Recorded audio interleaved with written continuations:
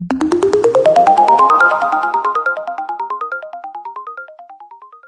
everybody, this is Jeff from Ballworks Entertainment. Today we're going to add on the screencast keys. I'm working with Blender 2.79a. In the past few Blender downloads, the screencast keys, if you come to the right over here, this arrow for the beginners, and come down here, these screencast keys at the bottom has been removed from the trunk.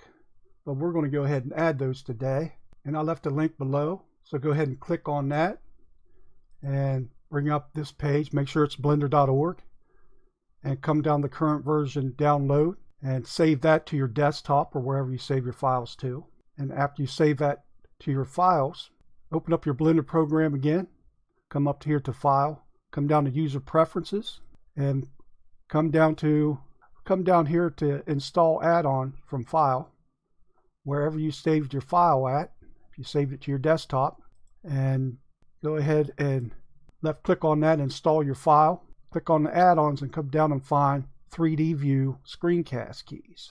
Mine's already been checked, so yours should be unchecked. Go ahead and check it. Come down here, hit Save User Preference, then X out of that, and you should have your screencast keys. Once you have your screencast keys, come down here and hit Start Display. And then as you see down here in the bottom left, I hit my right mouse button, it shows, it lights up. If I hit my left mouse button, it shows up the wheel, or any keys, A, whatever, and your screencast keys should be installed.